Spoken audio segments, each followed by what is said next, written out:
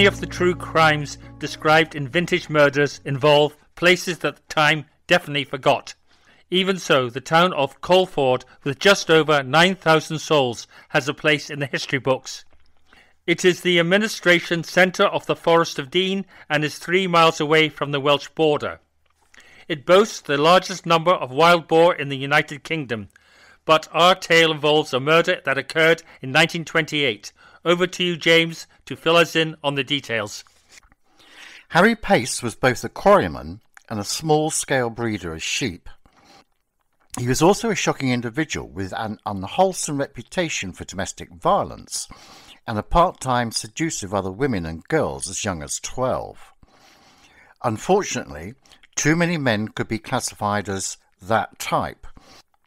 But Harry Pace was in a class of his own, as he would bark like a dog and scratch himself until he bled or his hair fell out. His unsavoury sexual reputation was not just the subject of rumours. In November 1926, the parents of Miss Childs threatened to take him to court for indecent assault. Harry asked his wife to pay them 7 shillings and 6pence, equal to 38 pence today, for them to drop the matter. She paid up. He lived, along with his long-suffering wife, Beatrice Pace, at Fetter Hill in Coleford, with their 5 children. They had had a total of 10 children, but 5 of them had already died. The brood would have been higher if Harry had not persuaded Beatrice to take some pills, which induced an abortion. The key to this story is the perception of Harry Pace, according to other accounts at the time. His family claimed that the Paces were happy and that Harry cared for his wife. A touching tribute. But Beatrice and her children told a very different story. He was said to be violent with erratic mood swings and would often beat his wife. On one occasion, he beat her with a wire rope and she had to flee to her father's house. He turned up with a gun and threatened to shoot her. On another occasion, he was so enraged by the killing of a sheep on the railway line that he flew into a rage and crushed Beatrice's dog against a wall.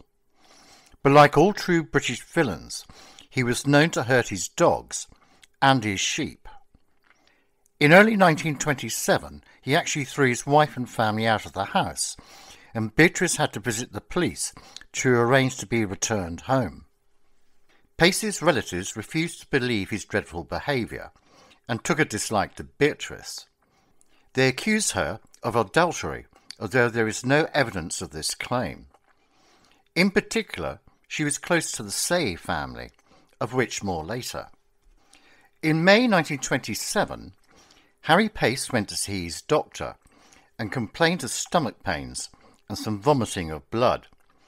He was prescribed bismuth and soda, as it could either be a gastric ulcer or gastritis. There was some improvement, but in July there were symptoms of paralysis in his feet and hands. As a sheep breeder, Harry would have dipped his sheep on a regular basis. Sheep dip at the time involved a combination of arsenic and sulphur. The contents were kept in a sheep dip box, and in July Beatrice bought 2 bottles from a local chemist. The importance of this purchase cannot be underestimated, as the police found only 1 bottle. Beatrice claimed that her daughter had discovered a used bottle in the main bedroom, the inference being that her husband had drunk it. The next day, Harry, together with some of his children, dipped the lambs in a dolly tub. The adult sheep would be dipped next month.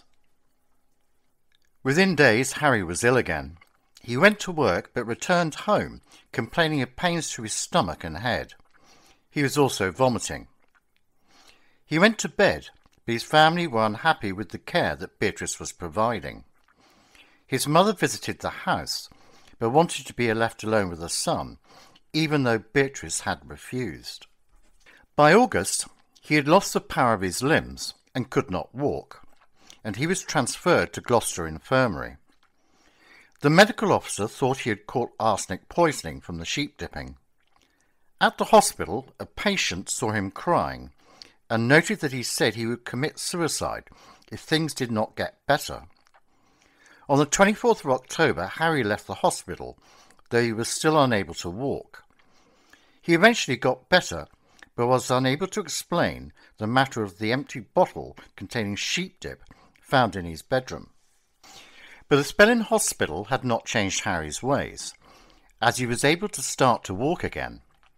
On Christmas Day, he threatened to attack his wife and one of his daughters, Dorothy, with a pair of tongs. He later produced a razor and threatened them. They fled the house and only returned when he had calmed down. On Boxing Day, Harry's condition worsened again, and Beatrice was forced to contact the doctor. On the 10th of January, Harry died. The death certificate gave the cause of death as influenza, gastroenteritis, and inflammation of the limbs. The Pace family were not satisfied, and his brother, Elton, went to Coleford police station to voice his concerns. The police had to act, and the Pace family, minus Harry, were contacted. The key suspect was Beatrice, and in particular arsenic in the house. She told the inspector that she thought the recent sheep dip left over had probably been burnt.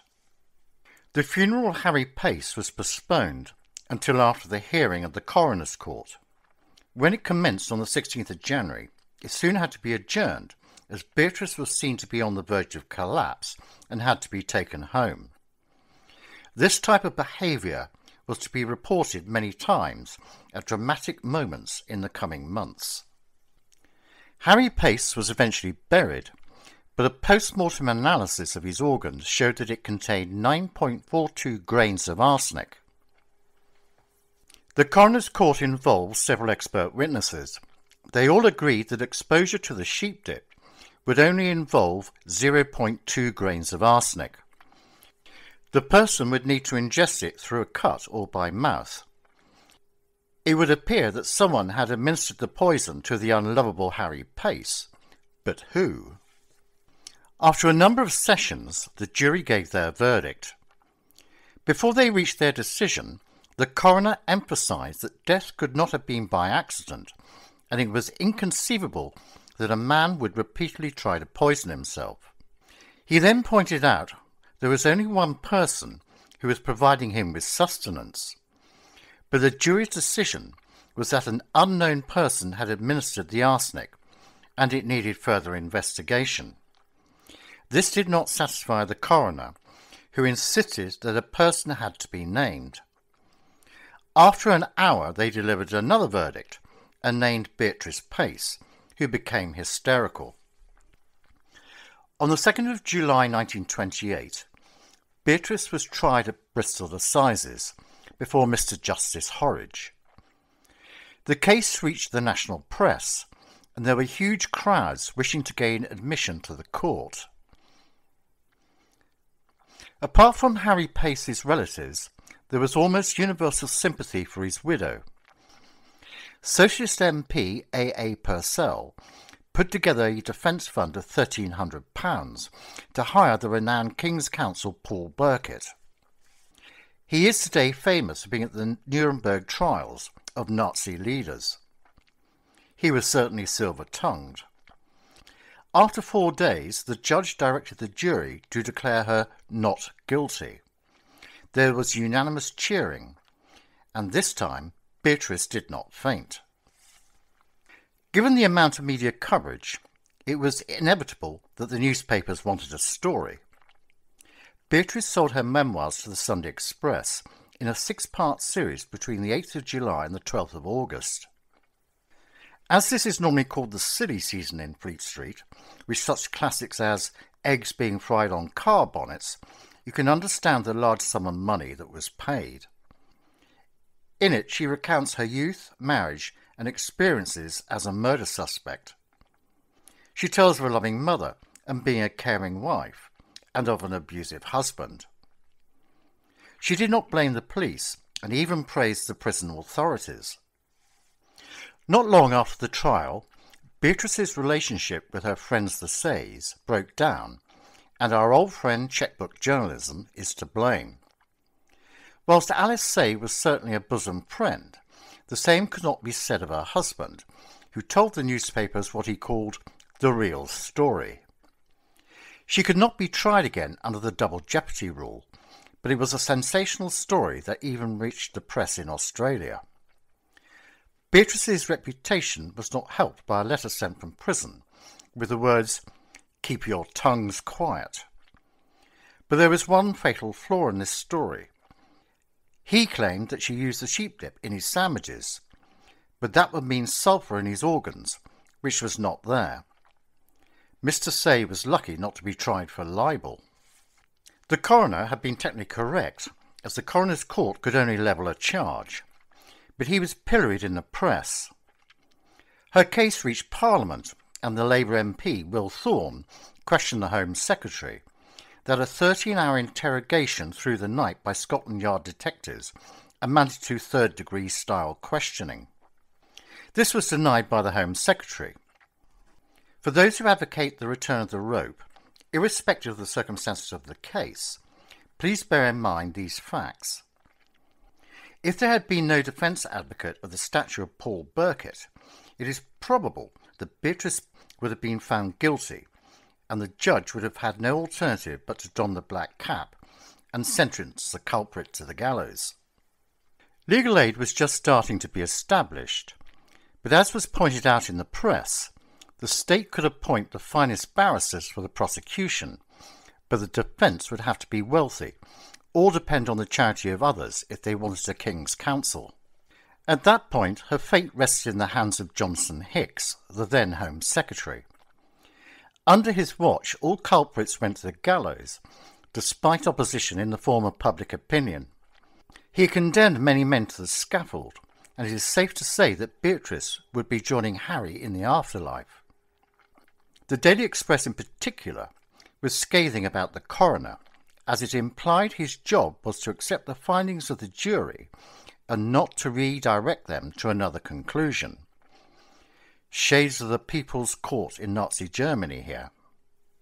Modern audiences would be forgiven for saying that Beatrice should have filed for divorce, but things were very different in 1928.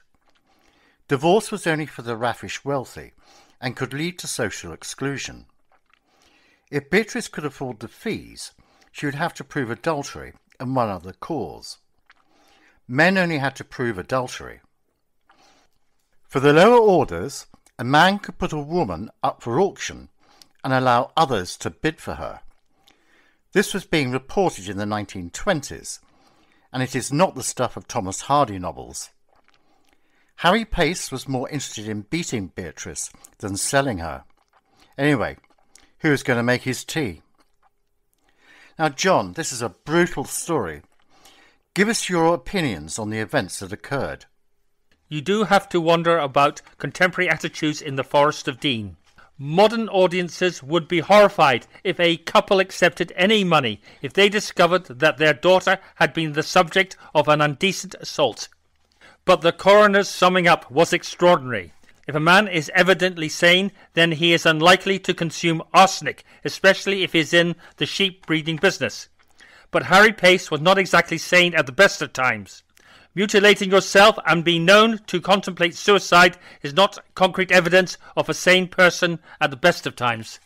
One of the great differences between the legal systems in the United Kingdom is that the Scottish courts recognise the concept of not proven. This is impossible under the law in England and Wales, hence the dilemma of the coroner. The whole story seems to have echoes of Fred West, though there were no bodies under the patio. A horribly dysfunctional family and its consequences. Did she murder him? Probably, but it shows the danger of relying on a childish view of justice. A judge who is prevented from reducing a man's sentence to one of life imprisonment, and a Home Secretary who is appointed on the whim of a Prime Minister. You have to wonder.